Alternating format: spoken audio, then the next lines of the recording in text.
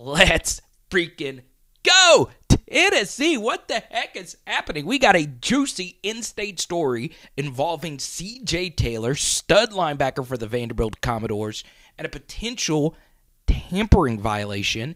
And look, we are just in the early stages of this, and you will not believe the quote you are about to hear, but I'm going to need your help in the comment section down below. Do you believe we have a major cheating issue with NIL and the transfer portal? But the long story short, there was a source inside the Vanderbilt Commodore program that informed a 247 reporter that they believe C.J. Taylor, their stud linebacker, the former 3-star from the state of Tennessee, was reached out to by somebody inside and or adjacent to the Tennessee Volunteer Football Program to try and get C.J. Taylor to hop in the transfer portal and play for the Volunteers. So, in an open media session today, C.J. Taylor was asked about it. There's some stuff out there that Tennessee tried to get you to hop in the portal. Is that true? Yeah, there was some conversations there, but I'm glad to be here. So, what do we make of this? Honestly, in the comment section, let me know, because I think there's going to be plenty of you that are Commodores that are very fired up about this. And then, of course, if you're a Tennessee Volunteer, you're going to be very defensive and say, hey, it is still very early. What the heck, though, happened? I'm trying to figure that out myself. I'm going to share with you a few things that I found very bizarre about just that clip.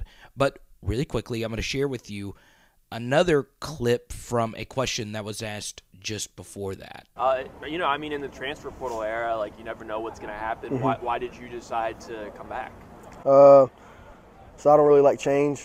So I'm from a small town, McMinnville. And when I got up here, I wasn't really sure about it.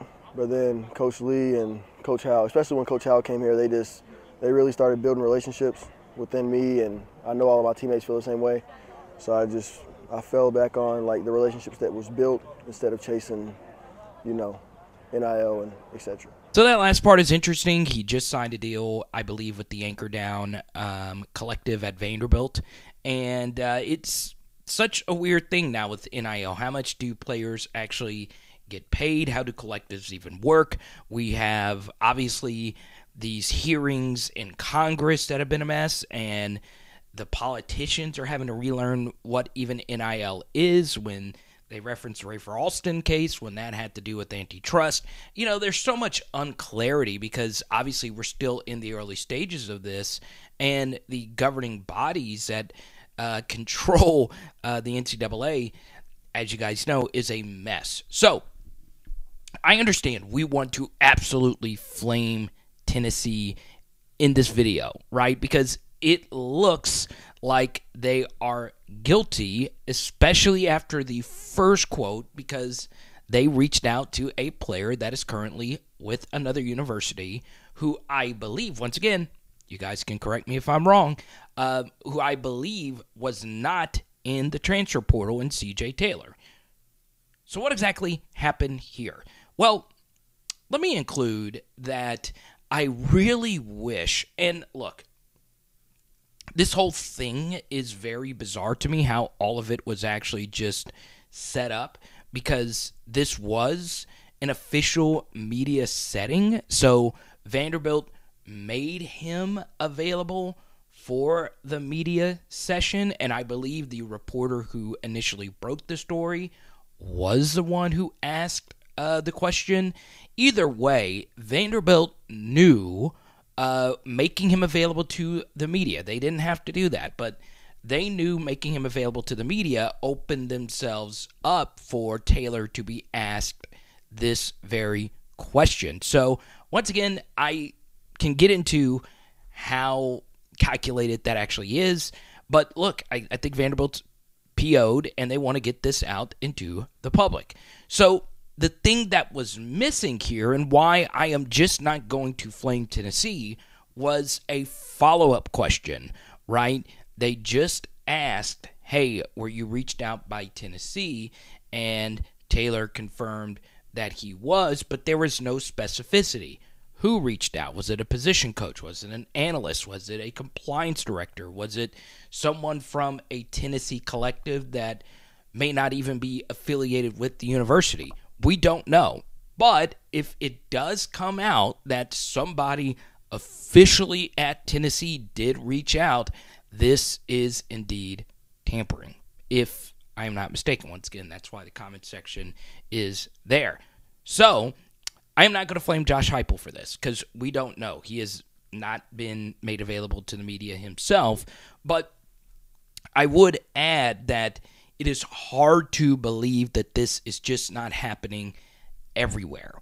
And like we stated, it is clear that Vanderbilt wanted this out, right? I do, though, believe this is the first really public player get asked directly about a certain university reaching out to them and him confirming that something happened. But once again, we lack specificity on what that something actually was because there was no follow-up question of who actually talked to C.J. Taylor. So we just don't know. But I'll tell you this, it is indeed happening, right? Because, look, there's just so many different players that magically end up at all these new universities.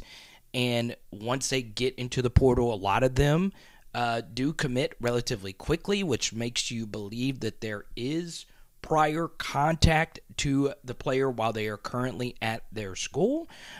So, look, this is happening, and it is hard to really enforce any kind of penalties because we just don't know, right? Maybe someone could produce text messages, emails, some form of evidence of someone reaching out to somebody else, but it's hard to really just, nail anybody down when it comes to these types of stories. But it's just not a good look for Tennessee at all, right? Whose football program, of course, doesn't have the absolute best image when it comes to things like this, from the McDonald's bag quote-unquote controversy to just recruiting violations in general with the Volunteers. So, obviously, it's not a good look at all, especially if this is your in-state rival in your own conference, in your own division. It's not something, obviously, that would excite me if I'm a Tennessee fan either. So, here's what I'll say. I think moving forward, there needs to be more clarity about what you can and cannot do. I think there are even players now that will, text a position coach and reach out on their own behalf. And what are you supposed to do then, right? I don't know. I don't know how that works, because one thing I think people forget is just in general, these players remain in contact with other coaches even when they don't commit, right? So it is a very interesting situation, but we are still very early in it, and I will say it is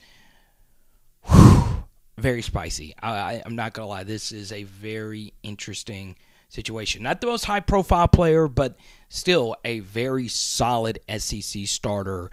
And look, we can figure out what Tennessee's linebacker room is going to look like next year with what they have now, but we'll see how all of this plays itself out. Now, comment down below.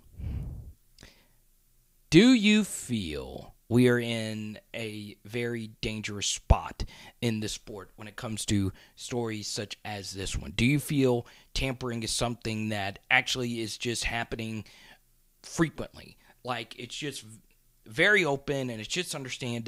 It's just, stated that players and coaches are doing this. I am very interested on your thoughts on this very thing, because I believe it is. I do. I don't think it's like some kind of major epidemic, but I just think it's, it's one of those situations, everybody's doing it. I mean, and, it's kind of Lance Armstrong-y, if you will. Someone's going to get caught eventually. So, comment down below your thoughts, and we'll talk to you soon, baby. It is Power Hour SEC. Boom! And tonight, Oh, we're doing some. What are we doing? Oh, bison meat taco soup, baby. Don't knock it till you tried, baby. Let's go.